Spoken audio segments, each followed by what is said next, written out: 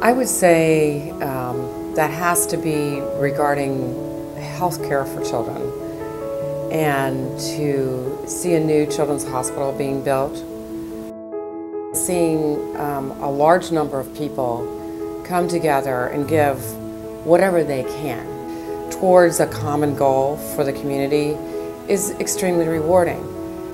My contributions are minuscule in the scheme of things, because building that hospital or providing that care is such an enormous undertaking, and it has taken our entire community to make that happen.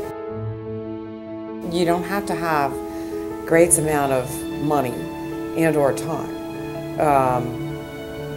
Everybody has some time. Everybody has some talent that they can give, and a little bit of money helps, but it doesn't have to be a whole lot of any one of those things. It is simply the desire to give something back to your community and to your fellow human beings.